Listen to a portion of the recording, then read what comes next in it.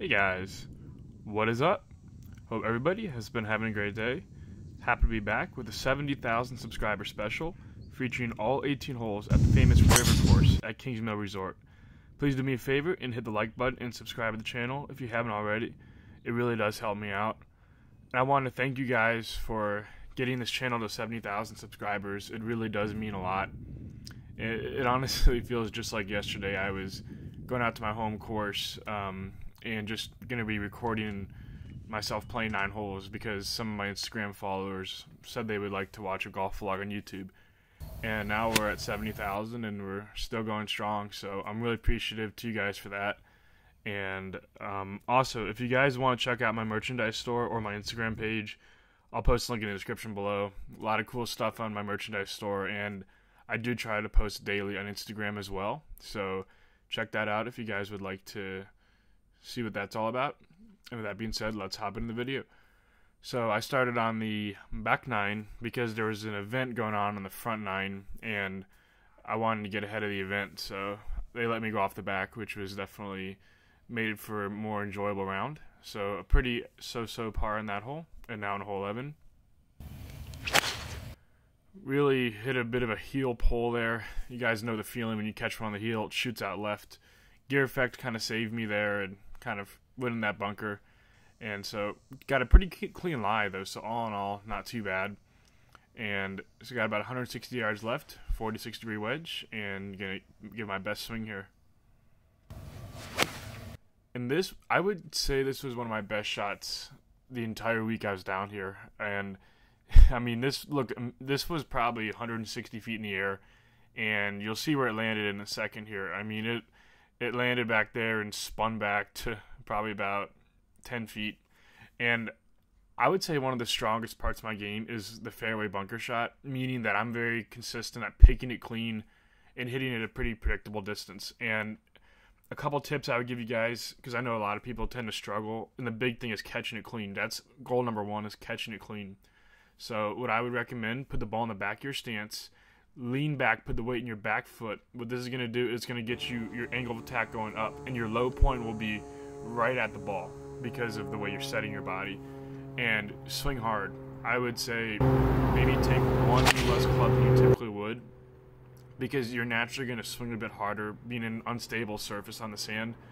And I found a lot of really good success hitting it like that, and that's something I kind of just taught myself just through trial and error. So give that a shot and let me know if that improves you guys' fairway bunker shots. And maybe even better yet, just don't hit into them. That's what I try to do. So I made a pretty nice birdie on hole 11 there, and sitting pretty here at 124 yards out with my wedge in hand. And this looked really good, like right on the money. And the pin was in the front, towards the front, I guess. And I took the bait, landed on the front edge of the green, and spun it back off. And I would say one of the big things I've been working on is staying more connected at the armpits. What I mean by that is I'm trying to make a swing where I can hold a towel under both armpits the entirety of the swing, so that my arms aren't drifting away from my body. And one of the things that's been tough is it's kind of messing with my feel a little bit. But I expect that to come back as I continue to make reps with that swing, especially with my wedge game. And, you know, as I get down to Florida, I'll be in a position where I'll really be able to dial that in. And that was just a bad putt. I had a really good read, and I pulled it. But the good news is I'm now able to pick out the fact that I pulled it then and there, not just when I look at the playback after the fact. So that's a good sign. And here I'm not sure if you can see the guys down there, but I'm playing through a group, and so it felt pretty cool to stick one in there pretty close. And so this was probably about a 12-footer left here, and so just kind of went up and hit a real quick putt. Didn't want to hold them up too much, and just a bit of a misread. Well, it is what it is. I maybe had a better chance to make it if I wasn't trying to play through quickly, maybe, but it is what it is. So now on hole 14, even par still, 374 yards, sound up. Really put a good move on this one. Really good shot shape here. Just a really nice butter fade. And this is probably one of the easier holes in the course. If I had to do it over again, I probably would have actually laid back a bit, because I actually left myself a pretty hard shot here. Because I really had to land it on a very small part of the green on an uphill slope so the ball would get killed as it landed into the green without it rolling through. I hit a pretty good shot. It just didn't quite make it up to that top shelf, but it was definitely not the easiest shot I could have left myself with. And again, another pull. And see, I know I'm pulling it, and it's just a matter of time. Once the putter really gets dialed in, and those will start falling. Because the good thing is the reads are really good, and so I only have myself to blame. So now on hole 15, even par 5. And I actually thought this was going to be in a little bit more trouble than it was. It opens up a lot more than it looks like from the tee over there. It's really just trees. So I really wasn't in that big of trouble off the shot here. And I actually had a bit of a chance at going for the green. Looking back, this was probably a bad decision because if you can see that little like drop in the tree line to my right there, that's pretty much the line where there's a hazard. And so I was trying to aim at that and pull it around the trees and try to do too much with it and just straight up cold topped it. And so luckily it did get far enough where I only had slight tree trouble with that tree directly above me, but that was easily fixed by just taking an extra club and chipping my 46-degree wedge. It's still in pretty good shape here. And this was right at the hole. Just didn't quite give it enough gas, and it landed on the front edge of the green and kind of just stuck. And so have about probably 25-30 feet here for birdie. Definitely have made a mess of this hole so far, but I've still been able to give myself a shot at getting a shot back here.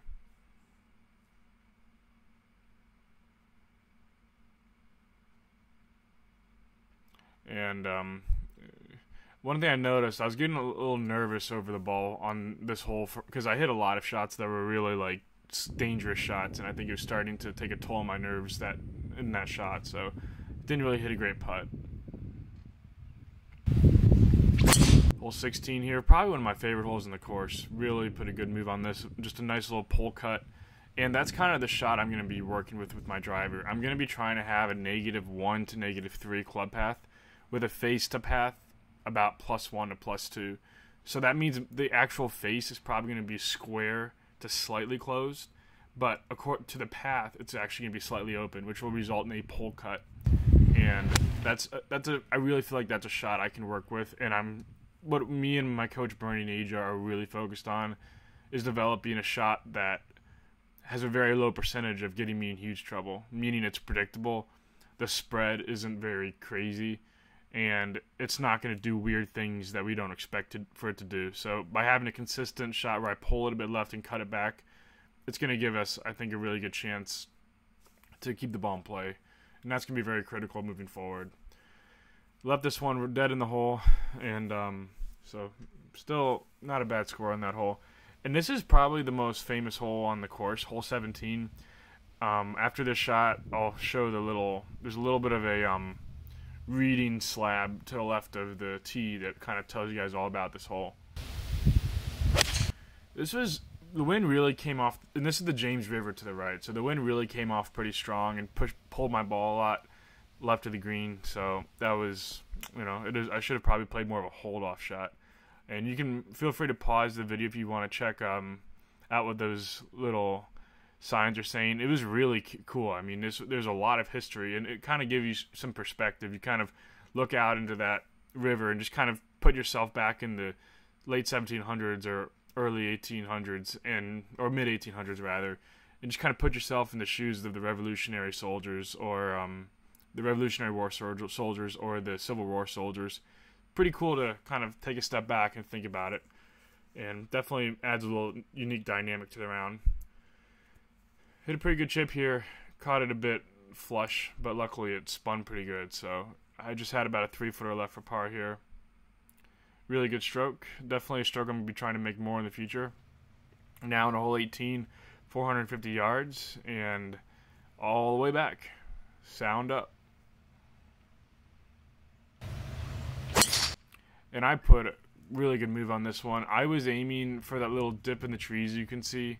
So I pulled this one a little bit, and I got away with it because I really hit it good. If this was about 5 or 6 yards left, I probably would have gone into the water. I mean, you can see, so that's the tee right there. and I landed it on that downslope, like right on that downslope, just in the fairway, and it rolled out really nicely. So I really bit a lot off of this hole. Turned a 450-yard par 4 into a flip wedge, which is definitely a big advantage, and hopefully I'll be able to utilize that a little more.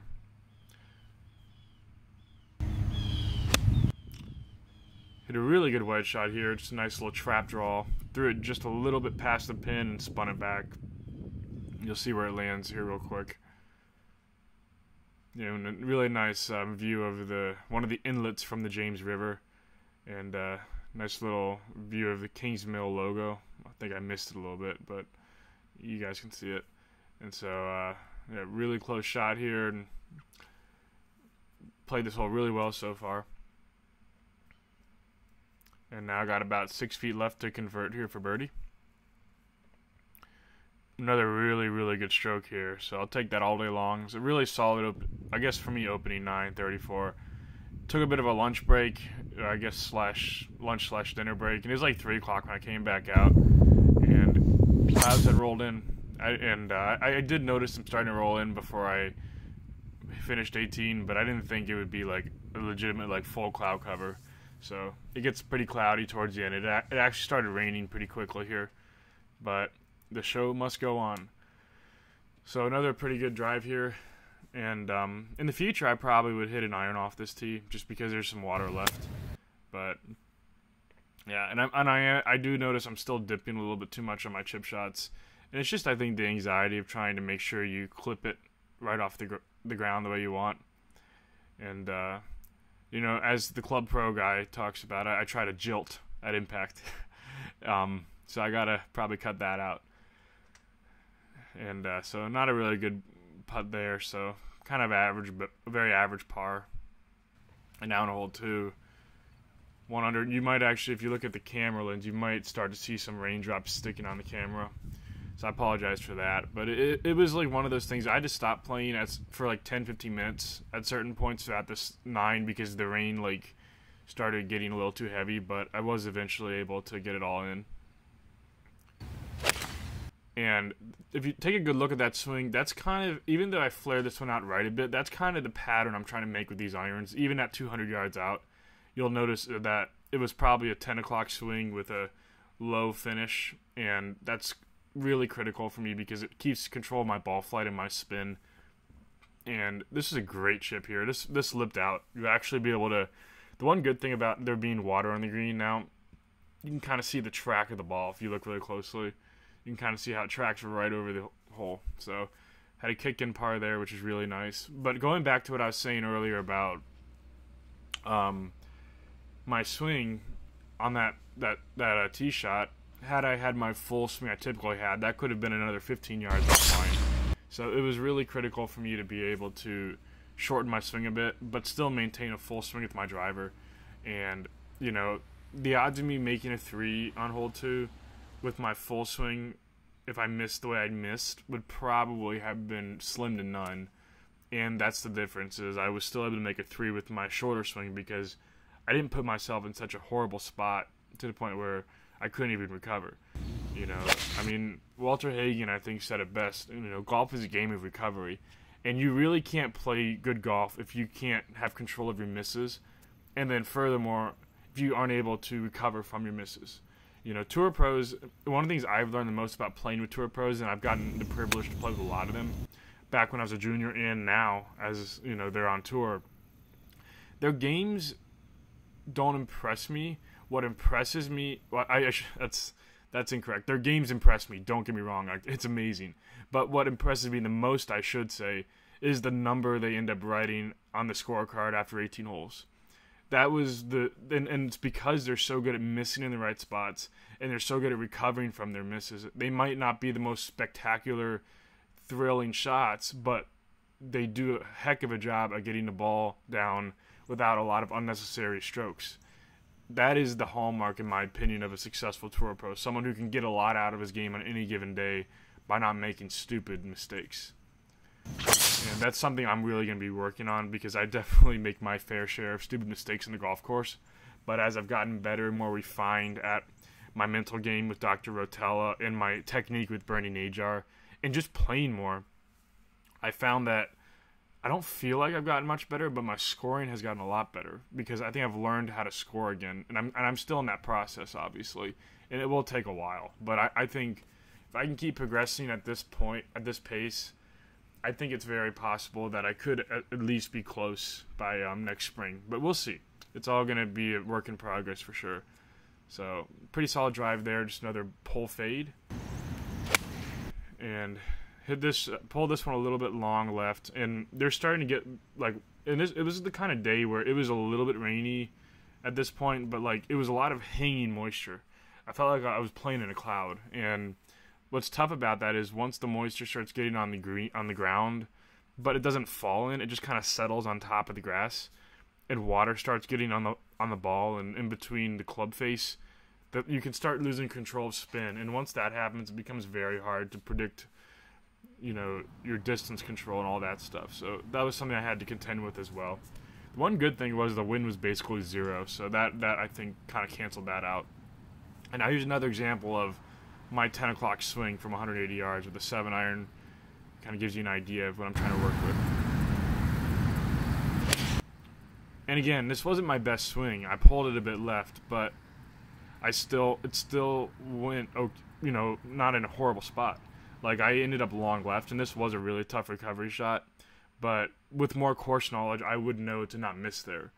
And that's a very critical component of being able to shoot a really low score, is avoiding missing in spots that are going to cost you a shot or more just off the jump. This was probably my best recovery shot of the day. Hit a really, really good shot. It's probably about 3 feet. And so here, just trying to clean up the par.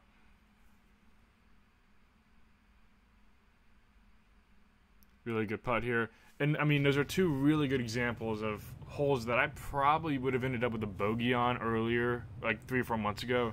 The 2 par 3s on this side, but I walked away with a 3 because the tee shots weren't good.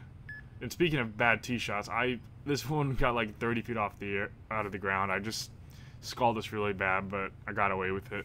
But the tee shots weren't very good, but because my technique and my swing was geared to producing a more predictable, smaller miss, and my short game is a little bit better, I turned what probably could have been 2 4s very easily into 2 3s.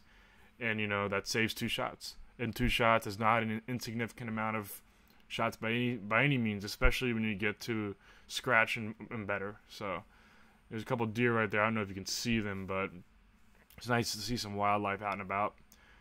And now, blew this one a little bit long. Really not doing too good on this hole. And I'm just trying to bump it up there. And not really making any adjustments for how much wetter it is than it was earlier. That would have probably been within 3 feet 2 or 3 hours ago. But now with all the water on the ground and how wet it is, it's definitely not. And I thought I had this one canned, but it broke left at the end. That one really stung. Made the mistake of kind of mentally putting that one in the bag. So back to even par on hole 7. 525 yards, par 5. Sound up.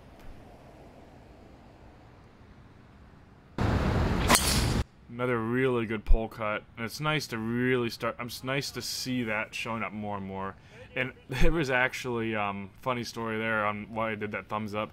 There was a little road that runs just to the right of the tee box, and right after I hit, someone was driving up and said, "Hey Kyle, big fan." So I just kind of waved.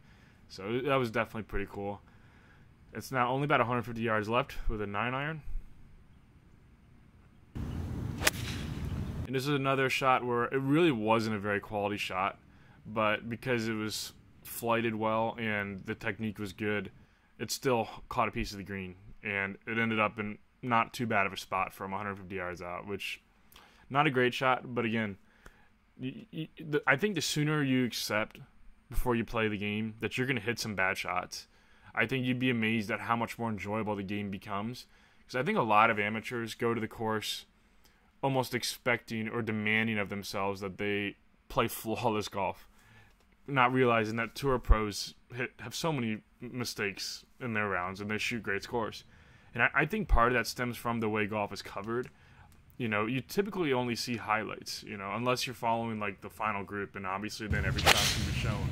But if you're just watching like a regular coverage of a regular round on the PGA Tour, you're going to see obviously the leaders, more of their shots. But if someone's like in the middle of the pack, not really a factor, but they make like a 50-footer, that's going to be shown. And I think it gives unreasonable expectations for a lot of golfers, because they think that they're supposed to be able to do those things and not make mistakes. And that's just not the case. You know, it really isn't. So I think if I had to give anyone advice out there to enjoy the game more, just don't be so dang hard on yourself. You're going to hit terrible shots. I mean, you've seen me hit tons of terrible shots, probably at least 15 terrible shots so far in this video, and it's barely 20 minutes in.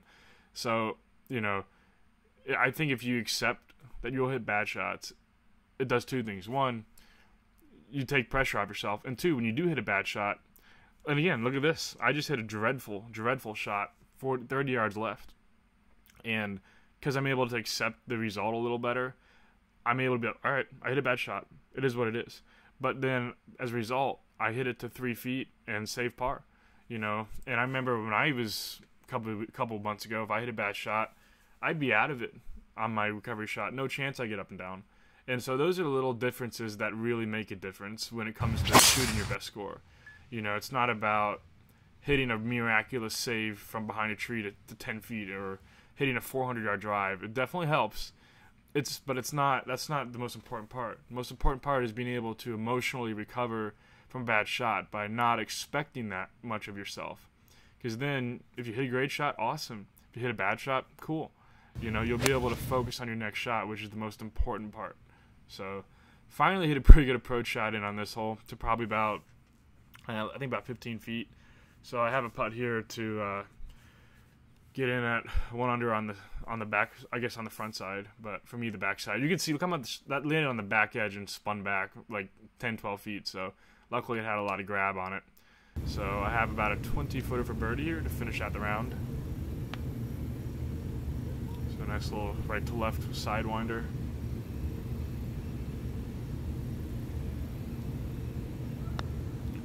Made a pretty good stroke, but I left it short, unfortunately. So I hope you guys enjoyed the video. Please like, comment, and subscribe. And I will see you guys next time.